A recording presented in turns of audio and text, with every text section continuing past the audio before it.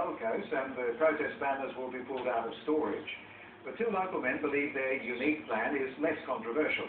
They say an offshore terminal catering for the world's biggest ships is just the boost the city needs.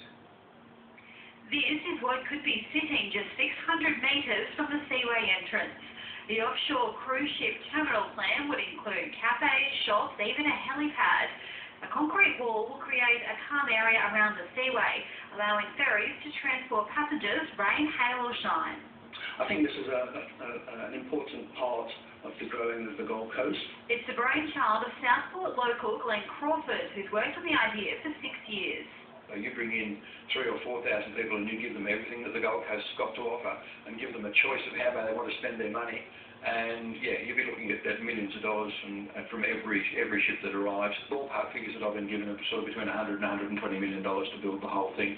They've taken it to the city's leaders to drum up support. It's a brilliant concept. I'm thrilled, and gee, I'd love to see it happen. It's another concept to be considered, and it's wonderful that it's there. There have been environmental concerns raised in the past, but this plan promises to work with Mother Nature.